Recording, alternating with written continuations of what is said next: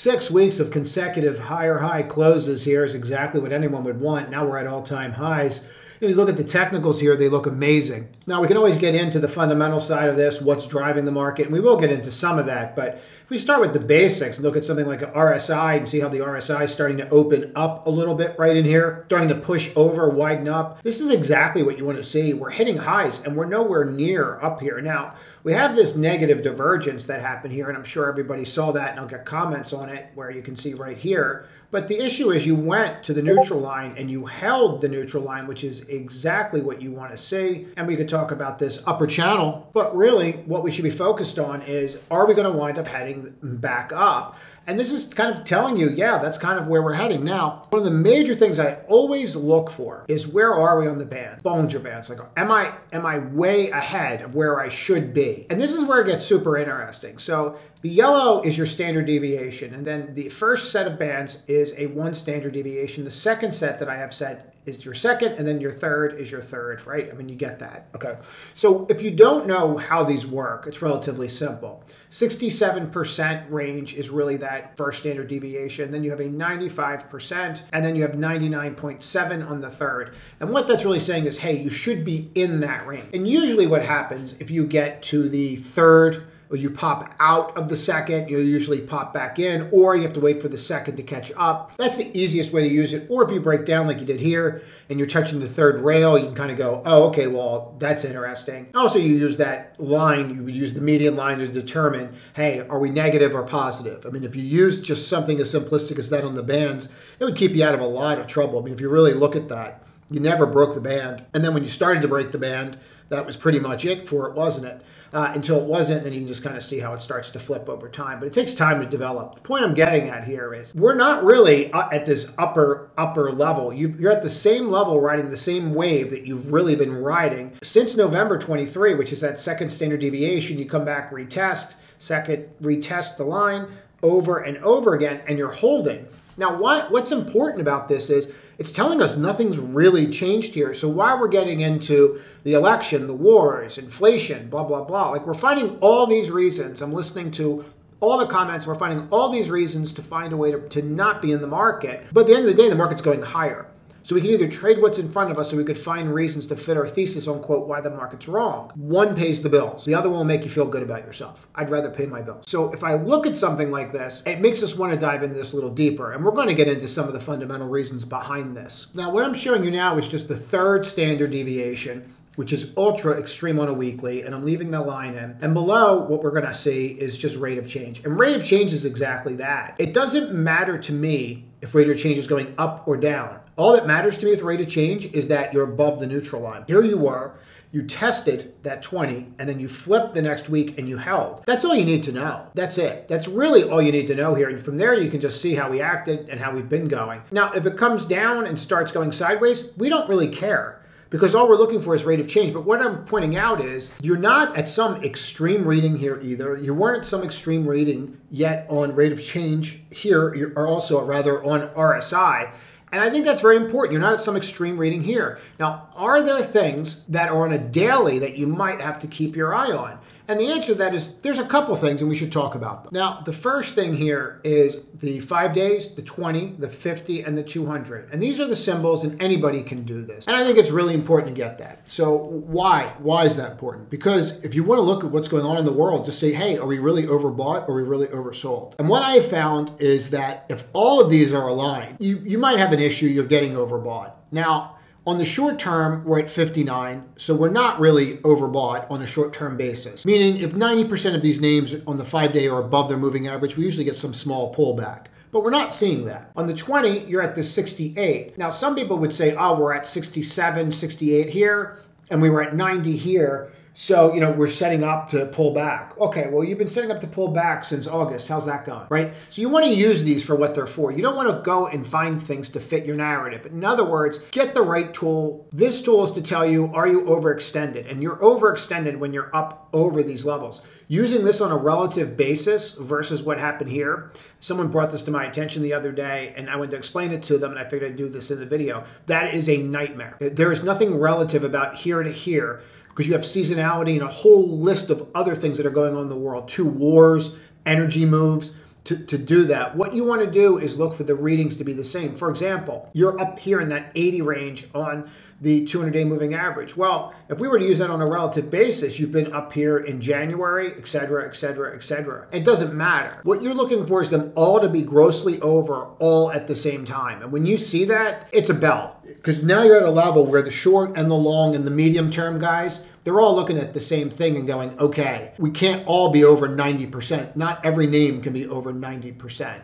And that does become a bell. There are some others. This is probably the absolute worst one to use, and I'll show you why. So people use this fear and greed and go, oh, people are greedy. So we got to watch. When it gets to that extreme greed, we got to get out. Okay, so last week you were at a 74. Previous close was 71, right? So if you look at the market and you look at how long you've been in greed, and I'll show you that in a second, if you paid any attention to this or when it's an extreme greed and you got out, you have a problem.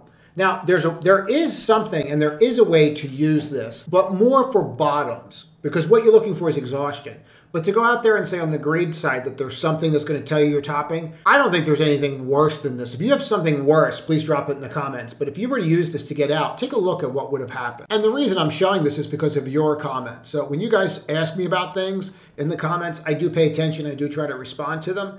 Here's extreme greed right up at this level right here, and we can see that. And if I took from here, which looks like you're about November on from that October, November, December level, and we just said, okay, well, we're in that pocket right here, and you can see that 75 right here, and then you see the 50 from that on. So you'd say between 70 to 75, okay? And you would look at that area and go, okay, well, let's call that December. We'll say this was November moving into it. And then it ends in April. Now, what's so pertinent about this is what did the market do from December 23 to April 24? And what we'll do is we'll say this is November, which it is, and then we'll just take December from here, and we'll just go and take a look at this and say, okay, well, from December over, from that point on, and then you just go to April, okay, and then from April. All right, so that's what following the fear index and greed index would have kept you out of the market. As you said, we're in extreme greed, I'm not going to buy. So the next time that somebody posts that, right, anywhere, you could just send them that and go, well, this is what happened at extreme greed. The other way to use this is that's not when you use it, and I'll show you how you should and how you can use this. But if you looked right here,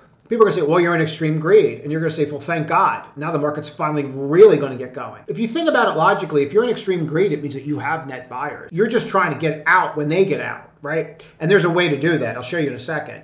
But to go there and say, well, we're in extreme greed right here, and we've been there for 2 weeks, so it's any day now. Is it? It's any day? Okay, because this went on for what? 5 months? Okay, before this came to an end. Let me show you how you can use this. There are two ways to use this effectively where it can actually tell you what's going on. And as a trader, your job is to always look for change in trend. That's your job. You're trying to figure out where we're going to see a change, therefore I can get in because we're going to have price movement either up or down. So we would all agree that 75 is not when you sell, because if you did that, then you missed the single greatest move out. What you would note is that extreme greed into greed, which would put this at a 63. You can't highlight it here, but I'm just going to show you that that is an actual 3, and this is that 75 level. Once you get from extreme greed to greed, and you drop that way, and that sediment changes, what you're doing is picture having a balloon that is filled with air, and then you let a little bit of the air out, right?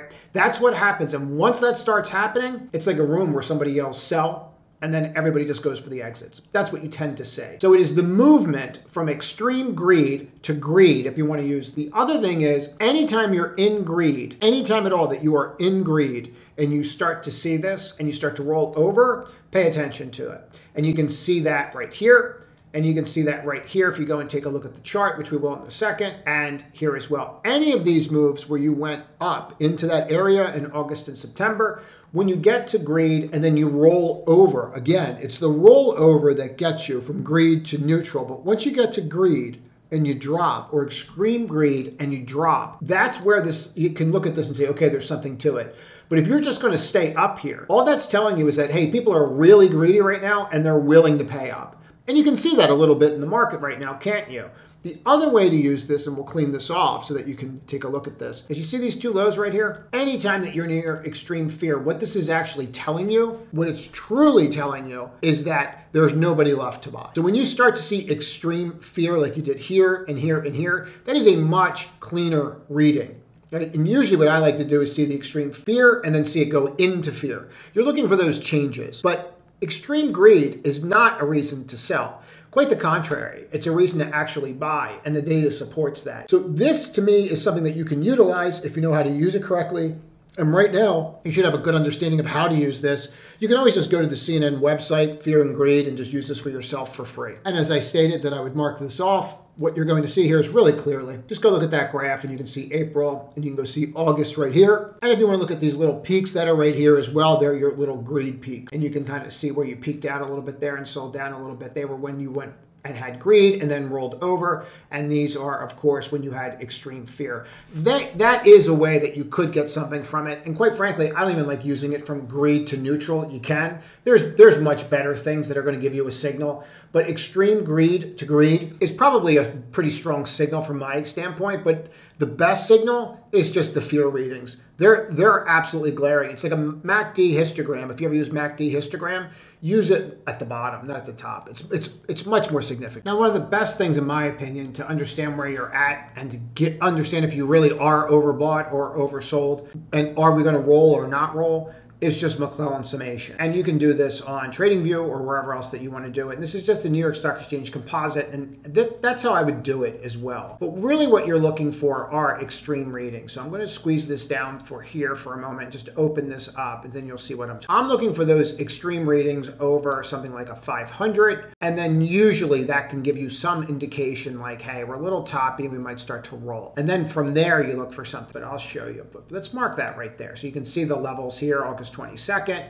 some of these levels from that mark, okay? And what you're looking for from them is then you're looking for the cross. So once you have that denoted, what you'll do is you'll look for this cross, and you'll see it. You can see it right here. You can see it here, but that doesn't really count because I want to be over that level. You want to be near the 500 to really be overbought, and then roll. And when you're over 500 and you're overbought, and you go correlate this with anything in the S&P, for example, it's pretty obvious that you know what's going to happen there, and that you have kind of an issue, and you can see it here as well. And it doesn't mean that you're going to stay down, but it does mean that, hey, you know, we're getting a little toppy there. So you look at this and you're like, okay, well, do we have an issue here? Don't we? Not really, not yet. And the thing about it is, this will start to roll when you start to have an issue. So I don't really see anything out there yet that's glaring. Doesn't mean you can't get some kind of event, and you have a big event coming with the election coming up. How are people going to position ahead of that? I think it's pretty obvious how they're going to position going into it unless something changes. But I would use McClellan summation.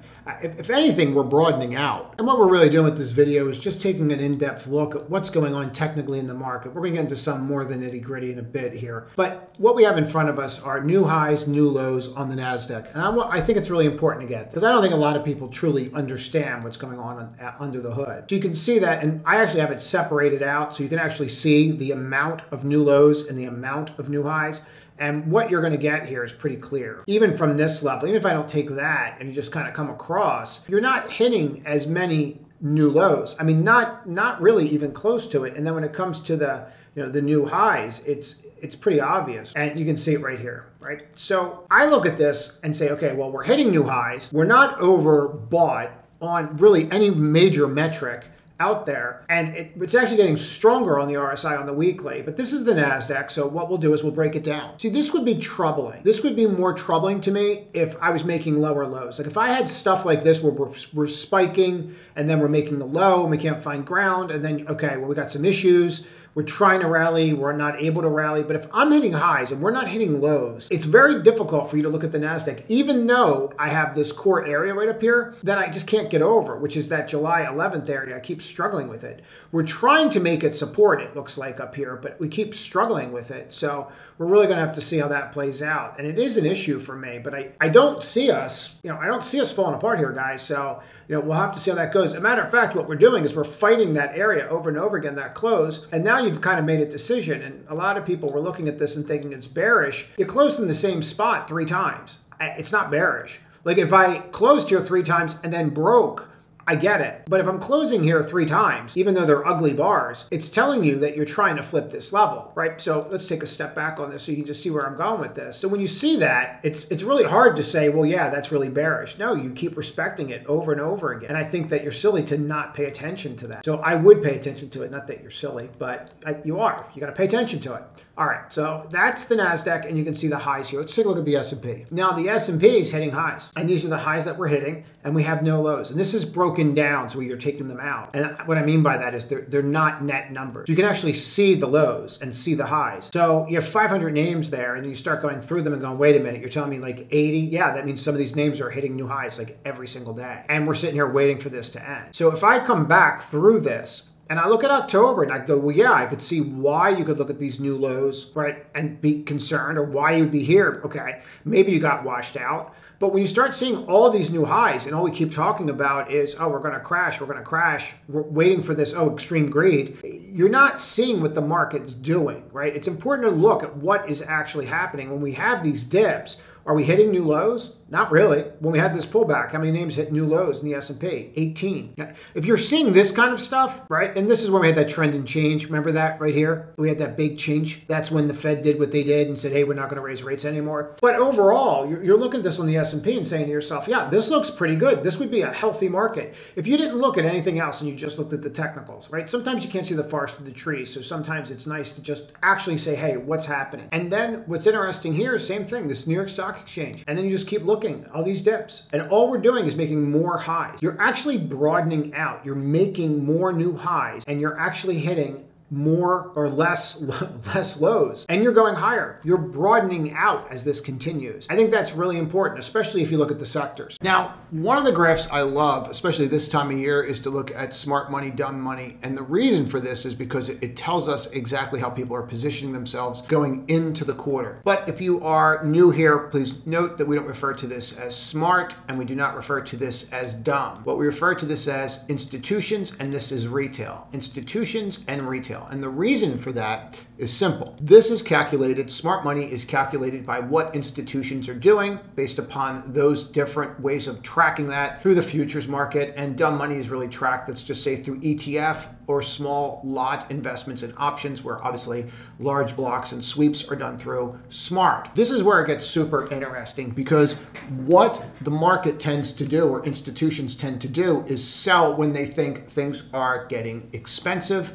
Okay? And then they buy when they think things are getting cheap. What that will do is it does create a dynamic. And what that dynamic looks like, really what you're looking for is a set of jawls. And now those jawls are not common at all. Matter of fact, what I did here is just on a 5-year chart, you will see, you can have it from here, and we can talk about obviously the $1.7 trillion that was injected in the market that created this set of jawls, which is what? When you have dumb money or retail is way more invested than institutions, and then institutions come in behind it, and then you have the convergence right here, which eventually will lead to some kind of top if it continues. But you need that to continue, right?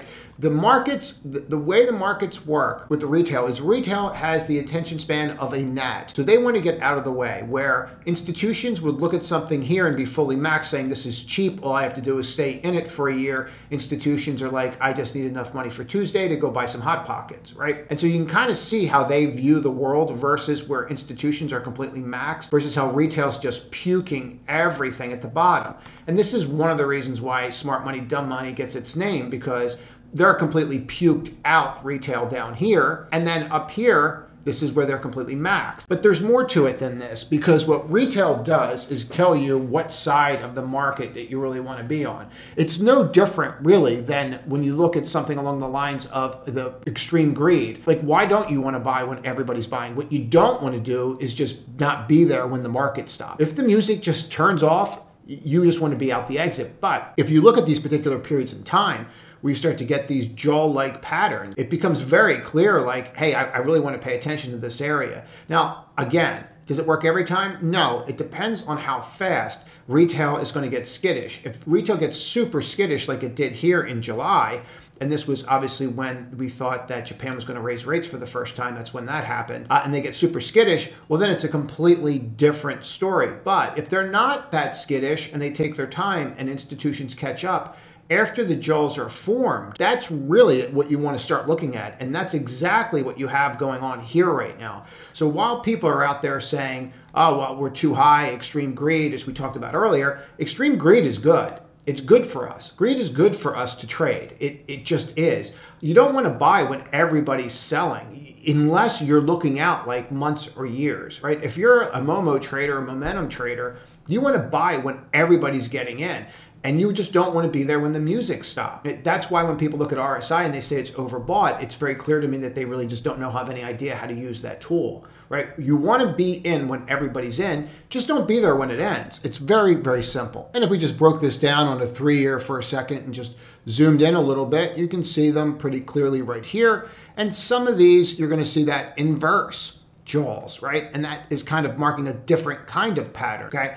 And it doesn't always work. I want to be really clear about that. I want to be very, very clear about that. It does not always work. For example, how you're sitting right here, right? If you get something like we talked about in July, and all of a sudden the market's going to panic over something, which it did here because we thought that Japan was going to raise rates, that's a different story. If you see the panic, you have an issue. Retail panic leads to the market dropping, period, because institutions, what they will do, and this is why it's important to change your thesis on whether this is smart money, dumb money to institutions and retail, because what retail tends to do is overreact, right? And when they overreact, look what happens, okay? It gets fast and institutions just step out of the way. That's all they do, okay? And then if you look right here at this, and you can just see, look, and then, oh, we're going to go just sideways? All right, well, we're going to start buying. Well, look what you get. And then wait, while people are waiting for this to turn here, and you can see the little inverse jaw set up right here, look what we wind up with. So retail is buying, but it's extreme greed. So I got to get out of the way. Well, if you, again, to tie this to previously what we were just looking at, see, all this stuff's connected. And once you start understanding that, you can start using this to your advantage. But if you were getting out when you had extreme greed or when we're overbought, if for example, here and here, or retail's way overbought, just look at the amount of money that you're leaving on the table. It's absolutely staggering. And if we zoom in here on this year, I think you can see where I'm going with this, hopefully. And of course, I always like your comments, and just please let me know what you think of this. But if we took from that level on where we did this in November and we go from there, and let's not forget, there's also the, there's the macro events, the fundamental events. And we're going to do a little more fundamental research on this channel. I got asked to do it because I don't think a lot of people are explaining to newer members or newer traders what they're supposed to look for on conference calls. I don't see a lot of that being done. So I'm going to give you some examples today on how we knew what was going on with Netflix. You can watch Thursday's video again, and I explained some of it. And again, for those that are newer, these videos are all linked together for the week. So if that's of interest, you're going to want to subscribe because we follow through everything. Just very candidly, this is not mine. This is Sentiment Trader. I do subscribe to them. I think they do a really good job of collating data that, quite frankly, I don't want to spend the time on. But if we look at this, we're seeing the same exact setup. How's this gone for us? Now, what we don't want to see is, them get skittish and them being retail. As long as we don't see that, we're fine. So we'll continue to monitor this. And I would also suggest that you look at that CNN fear and greed, but learn how to use it correctly. Not how everybody wants you to use it, but how you can actually make money off of it. Now, I do want to show something else that I look at a lot. I want to see what institutions are doing, and particularly what I always look for with institutions is I want to see what they're doing at the end of the day on. That's my big thing. Like if someone said, well, tell me the one thing to look at. Tell me what happens on a Friday in the last half hour, and I can tell you what's going on with the market. And I'm going to explain why in 30 seconds here. Pension funds, if they want to sell 1 million shares of Apple, and they only sold 500,000 shares of Apple during the week. So it's Tuesday, Wednesday, Thursday, and they have 500,000 left. By Friday, they will tell that guy, whoever their trader is, you have to get out. And that's why on Fridays, you'll see these extreme moves, or hey, you need to get me in. You only gave me half of what I need. I need exposure to this, or hey, I need out of this, okay? Those adjustments on Friday, the last half hour, whether it's the market, whatever you're focused on, and most options, they're placing those at the end of Friday, especially when you have the OPEX like we did on Friday. So you always want to look at that. And I'm going to give you a really clear way to see what's going on there on the option side. I'm going to show you a way that you can find this stuff out for free. So just stay tuned for that. I see a lot of these services. There are some decent services out there. I don't think they do a good enough job, quite frankly, on showing you how to just say, hey, what's important and what's not. So I want to show you a real quick way to do this. It'll save you a lot of time. But if you look at what's going on here with smart money, and this is 20 years. Now, this is the smart money index, and this is calculated very differently. But I just want to show you the smart money index is at all-time highs. See, I actually believe that if you look at the journey that we're going through here on Wall Street, we're still in that disbelief phase. And I'm not going to go through all that right now, but people do not believe in AI. People think it's, snake oil, I guess, or whatever, but they do not believe in it. If you look at what Freddie Fingers is saying on Twitter, they're not swallowing it hook, line, and sinker, not like they did those NFTs, right? So the idea that we're at the tail end of something, it's just not accurate. So that's where my head is. And I've seen these cycles over 25 years. I've lived them. Believe me, I remember what the 90s were like in 2000. I've seen these cycles, but institutions are telling you that they feel very different about this. And you're like, okay, well now I have no idea what I'm looking at, and we're getting there. So I always appreciate your comments. I always appreciate you sharing these videos and subscribing to the channel.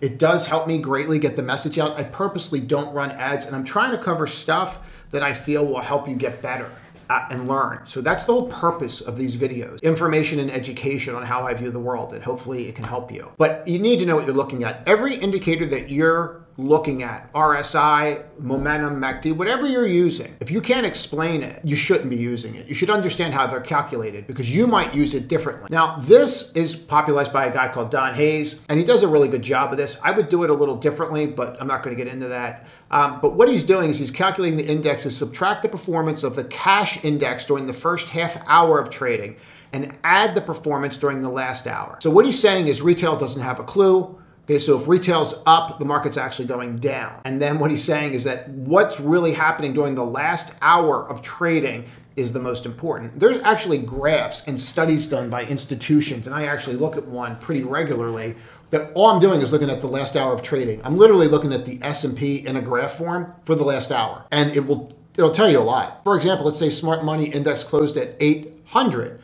The first half of the trading day gained, so in other words, retail's buying 5 points. Then we ignore what happens to the last hour, and during that last hour, we lose 8 points. What's gonna happen here is that difference of 13 points, but you're gonna subtract what retail's doing, and then you're going to subtract what institutions are doing, right? Remember dentist's favorite time of day, 2:30, right? From then on, last hour and a half, you get it. And then you can see that you'd be at 787.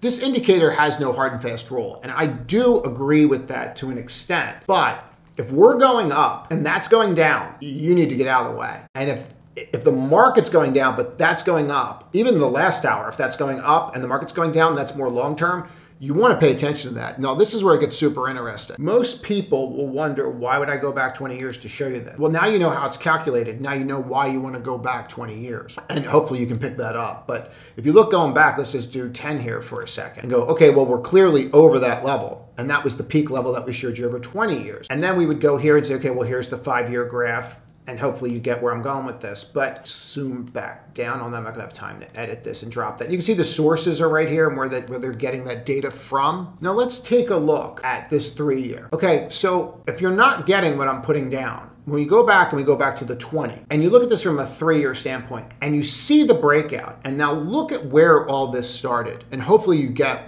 where this is going. But if not, we're going to get you there. So see that level right there? Okay, we all know what that is, where we saw the turn. Now, what was that turn? That was the Fed. And this is why I always talk about this stool. And you're like, there he goes again, yammering on about a stool. And for a second, yeah, we're going to talk about it. And the reason for this is so that you get it, because I think it's really important. When you're here as a trader and you're up on this level, this is where you're sitting as a trader, and this is where you're making all your decisions. All your decisions are predicated upon a leg. That leg, in this case, is going to be a macro event. That macro event tells us very clearly what is going on. That tells you what is the Fed doing. And in this case, that's the macro event. It could be a war, it could be anything, but that is a macro event. So the Fed on that day changed what they were doing and said, we are no longer raising rates. We're done. That's that move. And then of course you have the fundamental side of the market and the technical side of the market. For those that are newer, the way that I view this is simple. This is where we trade. And sometimes when you're sitting at the bar, or I don't know what kind of stool this is, some kind of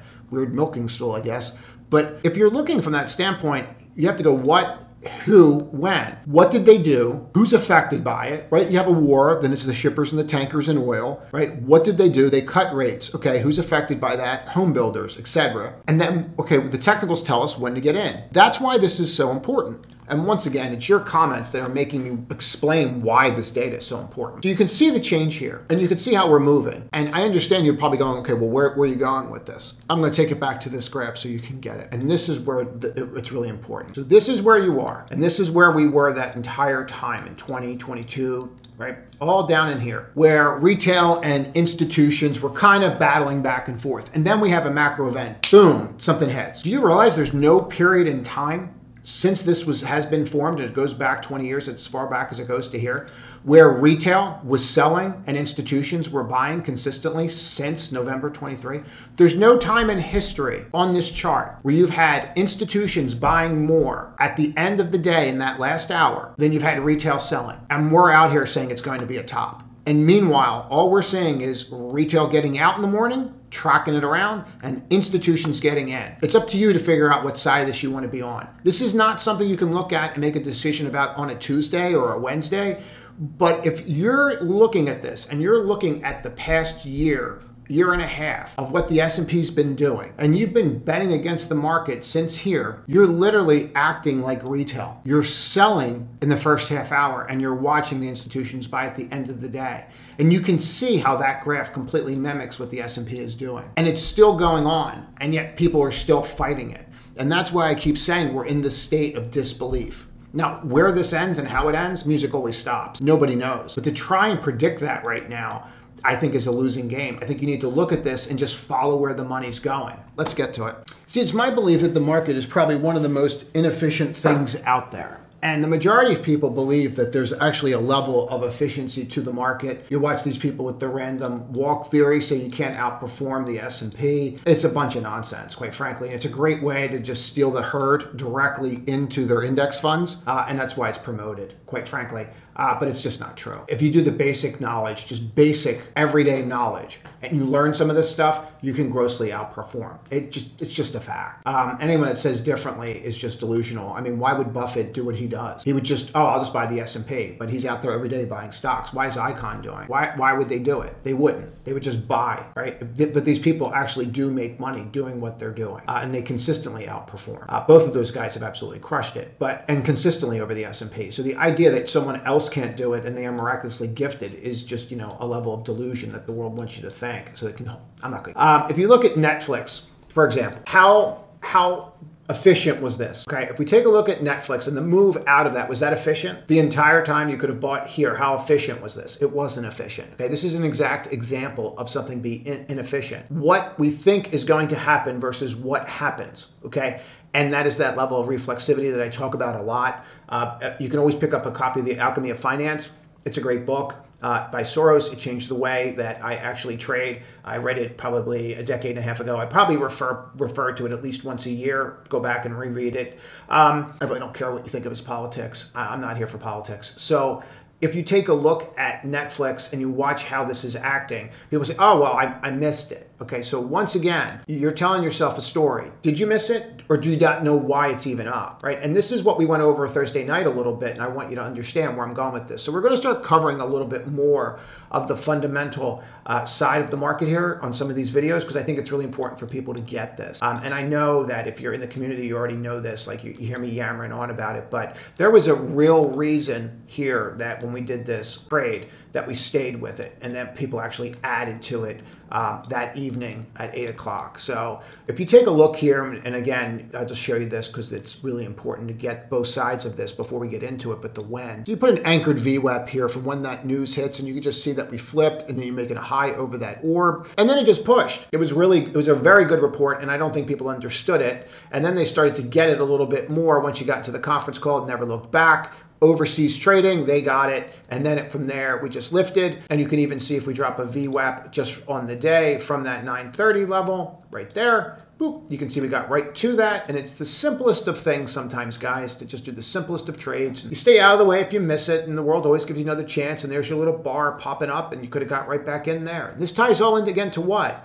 What, who, when. What they're doing in the economy right now is meaning high growth names with high gross margins are going to outperform. And if you understood the economic side of that, you would know that you should be looking at high growth names with high gross margins. They're the ones that are going to outperform right now. Now, there's another sector on the flip side that's probably going to continue to outperform. I'll get to that in a moment. If you take a look at how this is playing out, people, oh, I missed it. Did you? Or do you not even understand why it did what it did? Okay, and that becomes the access of fundamental analysis and starting to learn this stuff. The fastest way to learn is to listen to the conference calls and listen to the Q&A questions. If you start to do that in your free time, and I know people will be like, oh, I don't want to do that. Well, then don't do it. right? But don't get upset when the thing goes up another 100 points and you don't understand why, right? You don't have to do anything you don't want to.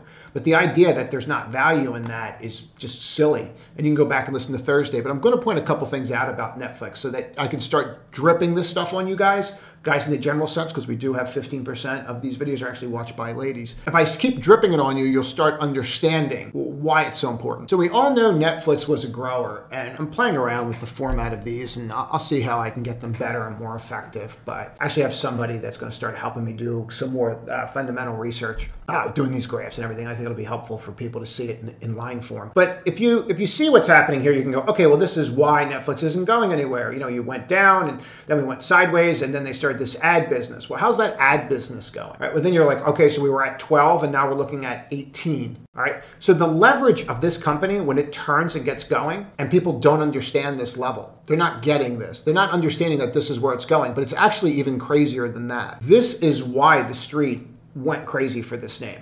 Because the gross margins, if you look at the gross margins are up. Not only are we not talking about net subscribers, which were down, but here's the crazy thing about this. The gross margins are up, and it was very clear, and I went over this on Thursday, so I'm not going to do it again, that they're sandbagging the gross margin. It's very clear that next quarter is going to be even bigger on the gross margin side, and they're making 15% more per person. So when you start to connect those dots, it's very, very clear that the stock was mispriced, and it's why institutions are buying it. And the more of this kind of stuff that you note, the more important it is. So just so we're really clear on what you're looking at, gross profit margin on this. So what I'm telling you is that Netflix is now making more money per client than they ever had in the history of their business. There were two really important lines here that I'm going to share with you, and I just want to go through the revenue for a second here. So they expect to deliver 15% revenue growth and 6 percentage points of operating margin improvement in 24. What was really clear is that this number is being sandbagged and that margins are actually going to be better than expected.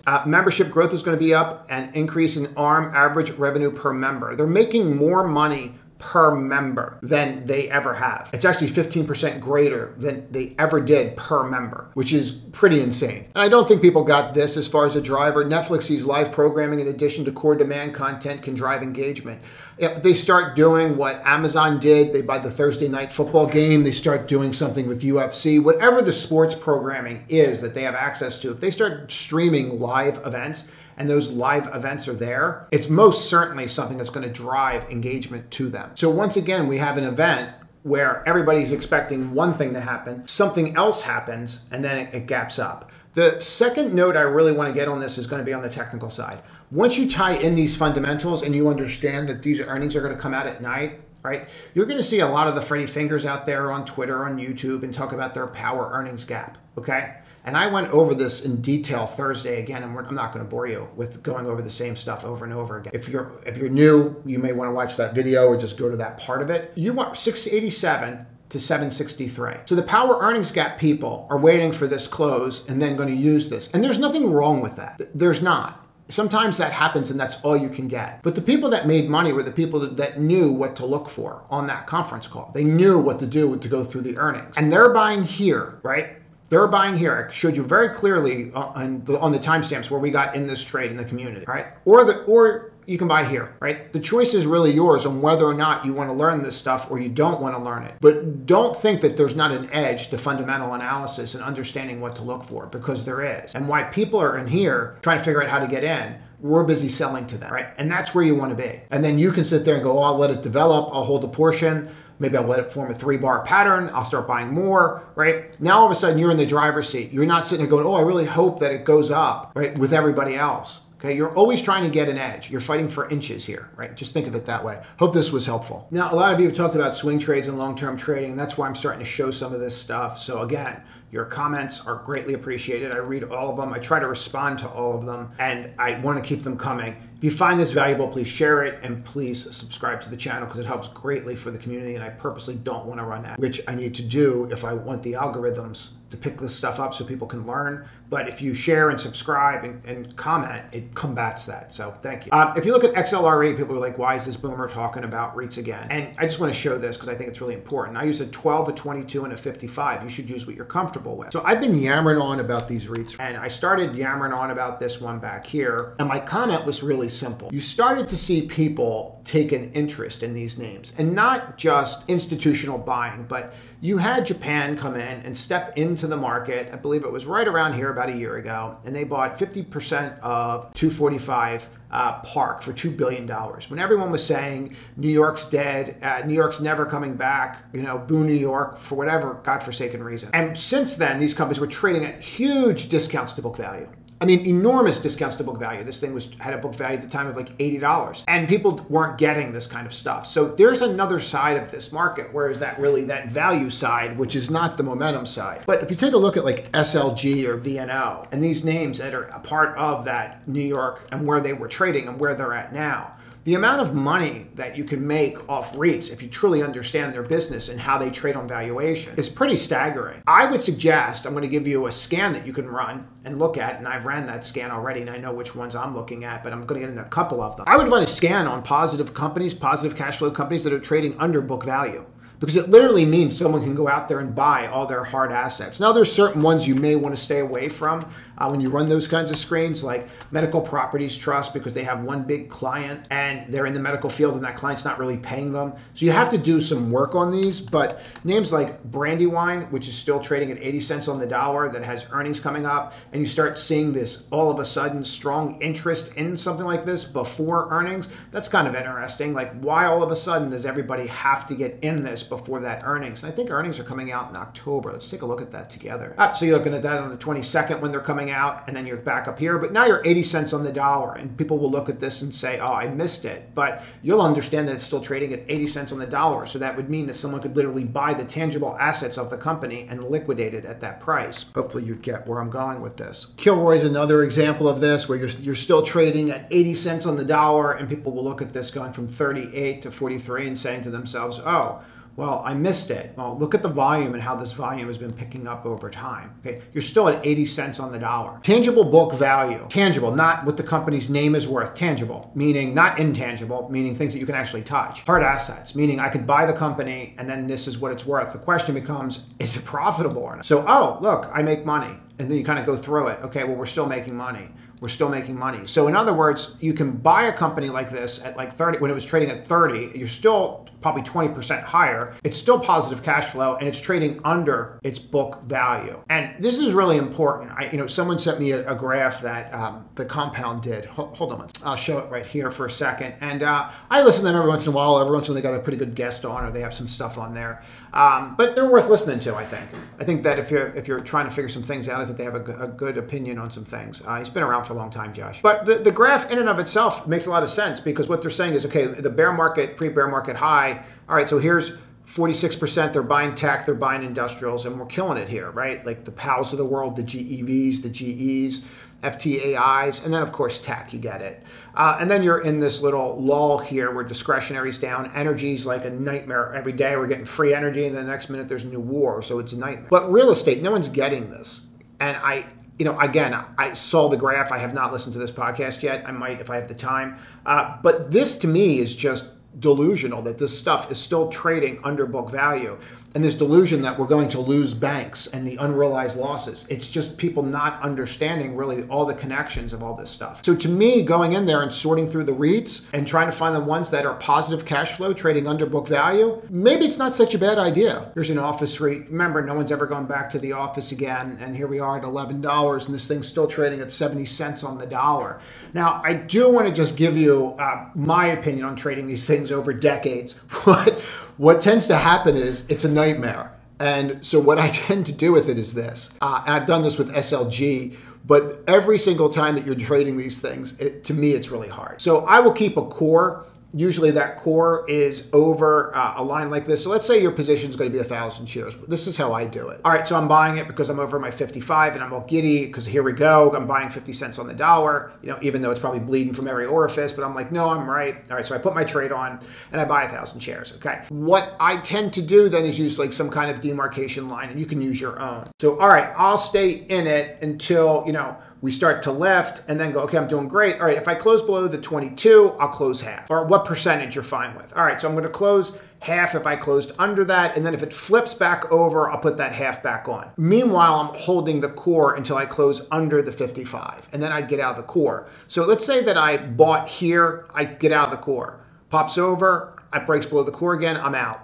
Okay, just the way that I do it, where I have a core and then I have the secondary position, because if I try to hold, like we were playing around with this thing since 22 bucks, if I tried to hold this thing the entire time with the amount of times that it's cut through the 55 because of how thin, you can see how thin these are, it's going to be a nightmare, right? So I find having a core position and then trading what I will call a secondary or trading position, maybe of equal size, it's up to you, obviously, I'm just telling you what I do.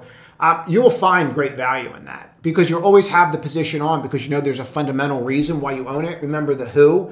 And then the technical side of that would be, when I get in and out of the trade. And I find that kind of strategy with REITs keeps me in them a little bit longer. Apple had excellent news on Friday, and they pinned it right to that level, didn't they? They did a great job of just pinning it right to that 235. I want to show you how you could see that coming. So in front of us is a chart. And now this chart is from a site called maxpain.com. It's free, and there's other ways to do this, and maybe they're a little more nuanced, but this is free. And I prefer to give you something free. You can see the timestamp on it and everything so that you can literally go there yourself and do this. But what you're going to see here for Max Pain is that here's that wall. And once you see that wall at 235 on a Friday, you have to ask yourself, do those option market makers really want to pay that off or not? And the bottom line is no, they do not. Nothing is even close to that wall. Now you could say, well, what about, getting to here, right? That's probably like where your backstop is. But what they're trying to do is they're trying to make sure that they don't have to pay out on it. And that's exactly what they did. So while I have an interest in the name, there really makes no sense for me to take a look at. So what I do then is then you want to look at going to the next week and say, okay, well, what's next week look like? Now, when we look at the next week, we can see, okay, well, that 235, still an issue, but where's their real nemesis at? Well, their real nemesis is going to be that 240 level now. You can just see that they really are not going to want to pay that. So that does give us leeway here for this to have a fairly good week if it got moving again, and understand that we're not going to have this kind of issue. But maybe on Friday, and I do watch this stuff, it is important because options, they don't want to pay out. So what you might want to do is just watch 240 and how you trade around that, and then does the shift, because they do shift during the week. Someone might sell these and start rolling them up. And that's where it gets interesting because they're not going to want to pay that. You really don't have any put protection here. So in other words, if this was start to crater, maybe if this increases, you would say, okay, well, they're not going to want to pay under 230. Right now, you would say they would not want to pay under 230. That's really the crux of it. But you have to watch that 240 level right now, and there's the name of the website. But that starts to make sense why all of a sudden you're in that area and why you can't break out. It's no different than what happened even with something like NVIDIA, and I'll give you some of these that I'm actually looking at. So it's no different than NVIDIA. When you look at NVIDIA and going, well, why can't we break out? Well, if you went and looked at the 140 call wall there, it was absolutely insane. And so was 138 in that area. For whatever reason, somebody was pinning to 138. I don't know why that level was so exciting to them, but it was. But you watch that 140 and you're like, okay, well, going into next week, do I have to worry about that? And the answer very clearly, just by taking a screenshot here, is no, you're at that level where you're at 150. So they're out to 150, and then you would say here, okay, well, here's that 145 level, and then you're going, okay, well, here's 140, so 140 might be an issue. But then you start to develop a backdrop here on puts as well. So do we have to really worry? Do we have any kind of put protection? Maybe 135, they sure don't want that. They definitely don't want to pay off on something like that. So you might have to watch that a little bit, but really you understand that, okay, well, 140 might not be as big of an issue next week as it was this past week. Okay, and this is on the weekly basis. And I do look at this daily, but it is extremely helpful. I actually thought we might get going here after Taiwan Semi's earnings, and this might actually continue to push. And you can just see what they did with Taiwan Semi here and how they completely started grabbing this down. I actually bought some puts on that on Friday. Made a little bit of money. It was kind of fun. But you can see this, like, it wouldn't surprise you to watch this gap fill, right? But you might want to go and take a look at something like that on Max Pain. Other levels that I saw that we were able to take advantage of on Friday was just understanding what was going on with MSTR. This was actually perfect, like textbook. Perfect. And it was one of those things where, you're down 3. I'm going to show you this pattern very quickly, and I'm probably going to do a video. I am going to do a video on it because it's really important. See how you're up and you have the reversal, and then you have the hopes and dreamers, they're bar number 2. And then bar number 3, where like now they realize they're back in the basement eating Hot Pockets. So what they have to do here is understand that you have large, medium, small, right? And what you're getting is you're cleaning those people out. And then all of a sudden you stop. Now you have a doji. Dojis are what? Uncertainty. Once you see the uncertainty, all you want to do is flip. Where you could have seen this is understanding and connecting all this stuff, right? Because if you connect all the stuff we're talking about, end of day, watching the market, etc., what you would have seen here right in here on Thursday was this little move in the last half hour. All of a sudden, people have to buy this into the close. And has it been like that, you know, into the close, right? Really? Not really. No, it hasn't. Matter of fact, it's been the exact opposite. You see how they had to get out, we have to get out, and then all of a sudden it's like, well, you know, let's buy a little bit more. And then you would just overlay your volume and just see, well, all of a sudden they have to get in this. And that bar right there, that's end of day. And so you're looking at that end of day, and again, versus the selling and the selling, and going, okay, well, clearly somebody wants to be in this end of day. This is why the last 10 minutes of the market on close are so important, right? And then you just see how we, you know, it went from there, and we did quite well with this. But if you look at where you're at now and you go, okay, well, surely there's a wall there that I have to pay attention to. I mean, we're hitting all-time highs. I'm sure there's, you know, puts up here, and I'm sure that there's, you know, they're going to watch the 220s and blah, blah, blah. And then you go and take a look at it, and you're looking at open interest. I don't care about volume. Volumes, you can look at it, but you care about the open interest because that's what the option market maker does. So where would the option market maker really save his bullets to defend if you were him? It would probably be that 250 level. And then you start going through this and go, well, wait a minute, the other one's 230, right? Okay, well, 222, but you really have to watch these areas and like these 210s, and you're like, okay, well, they're already gone. I've already lost there. Right? You already know you've lost that battle because you're over. So you have to figure, okay, well, 220, that's an issue. But if you get over 220, then I can start looking at this 230 level and then go from there. Now, once you tie all this together and you start understanding like the who, the what, the when, and everything we went over here, you start looking for pattern, right? And you might want to watch one of these 2 videos because I go over these price action patterns, and every single one of these can be used on any time frame. That's it.